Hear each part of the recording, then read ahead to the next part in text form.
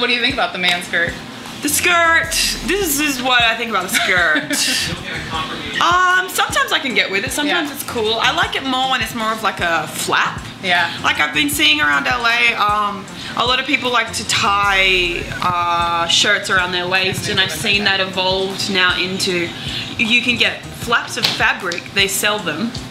A lot of times they're plaid, and they have two hooks, and they hook onto, I guess, your belt loops, and it's not a shirt, it's not a skirt, so it's just a flap. They don't feel so bad about saying skirt. It's weird. It's so I don't know what that's called yet, but things like that, I'm like, yeah. But if there's no pants underneath them, I feel a little weird about it. Who's a guy that you think has the best style? Who do you think? Guy with the best, sexiest style. Theophilus is actually pretty stylish. He is stylish. Pretty stylish, and I like his hat. Yeah. Yeah, he's cool.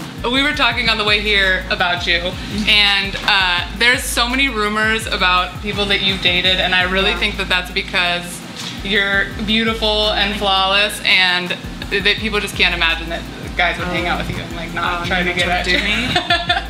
So that's a good thing to have, though, right? That's a good quality. I guess so. Do you find that in the industry? Are people trying to turn you into something that you're not, as far as like your look, and or do you have a lot of freedom?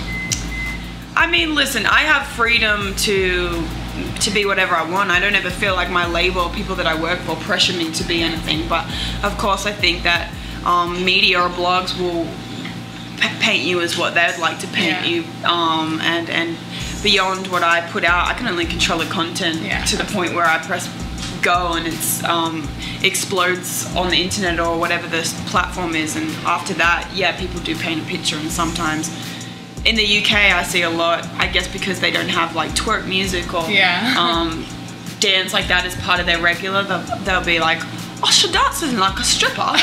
She's a hoochie. And it'll be like, hoochie mama Iggy Azalea in the papers all the time. Oh my god. Here it's just kind of like, it's twerking. Yeah, it's fine. They were dancing, it's not a big deal. So I think cultural things like that, I notice like the way I get positioned differently, and that's fine. I think that one of the good things that we've got going here in America is I think most of the women here accept that we all like to be a little ratchet sometimes. Yeah, man, definitely. I think so. It's good to let your hair down. Absolutely. Well, thank you so much for talking with us. I am so excited to see all the things that come in the future, especially what you wear, because you're always fabulous. Me too. And I'm glad I met you, because now I'm going to go research your glasses, because I want her glasses really bad. I'm into them. This has been Fashion Bangs, Iggy Azalea. Thank you so much. Thank you.